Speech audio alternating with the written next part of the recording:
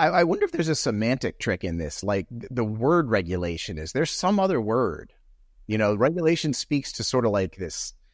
People don't like it. I wish there was some way that it spoke more to the benefits of it as opposed to sort of the procedural nature of it. Yeah. I'm not sure how to win this argument or to change the narrative on this, but I do think people need to be reminded of how much they benefit. Listening to these tech executives talking about the evils of regulation, but they flew to that meeting on a regulated airplane. They took a regulated car from the airport on regulated roads with a regulated taxi driver who has a license and knows how to drive. And then they went into a regulated building. They took a regulated elevator up to the meeting room. They sat down. They had a regulated bottle of water. They had some regulated food.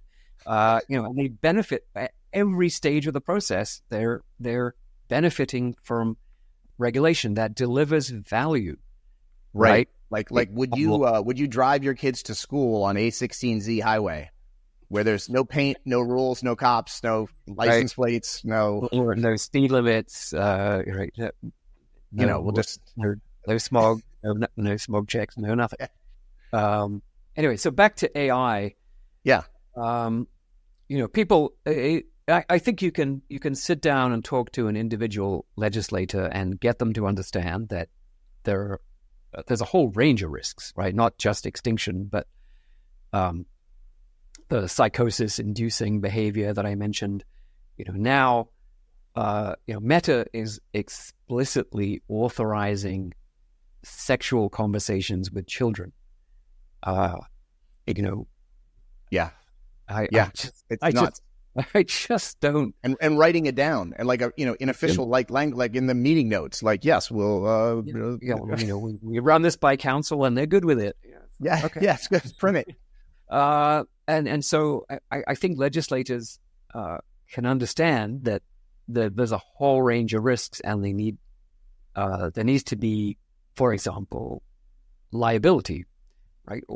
Almost all other products in our ecosystem, liability operates. If there are reasonable expectations about what a product does, and when the product fails to meet those expectations and causes harm, you have a grounds for a lawsuit, and that ends up balancing the risks out. That you end up making the product safe enough that maybe things can't be perfect, but safe enough that the occasional lawsuit and the occasional harm may happen, but you're pretty clear that you're delivering a lot more benefit to the world through the product than you are causing harm, which is monetized through our trial system. So, but technology gets away with saying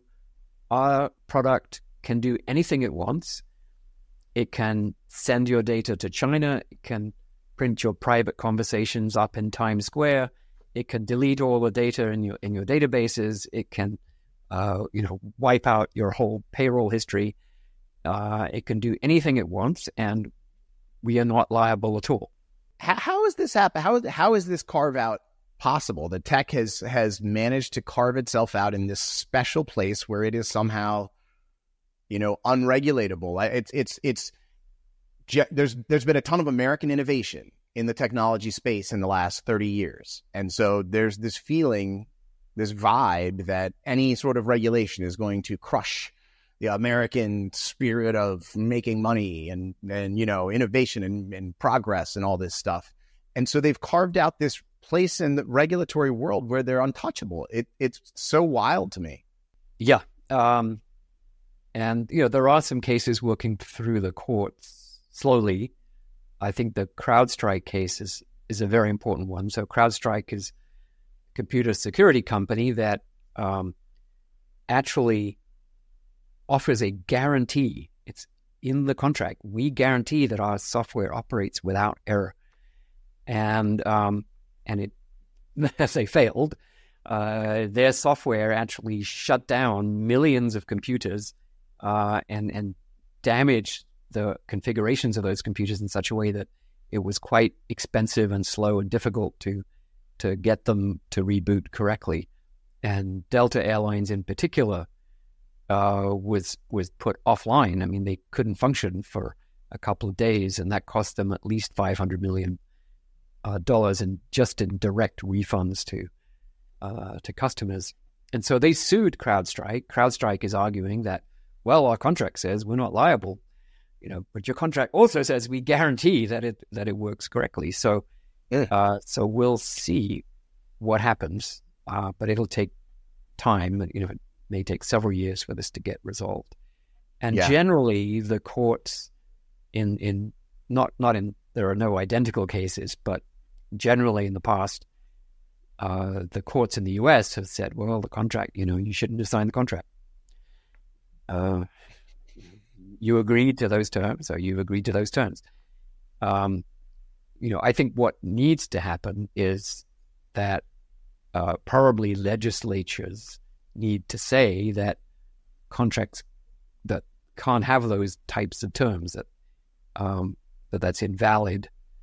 You can't waive certain rights. You can't waive the right to redress in case of injury.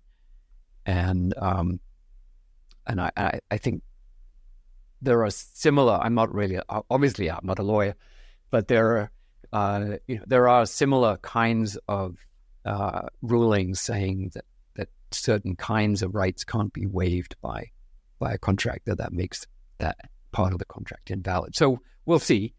But I think legislatures would be doing us all a favor, because liability, right? It functions as a feedback system.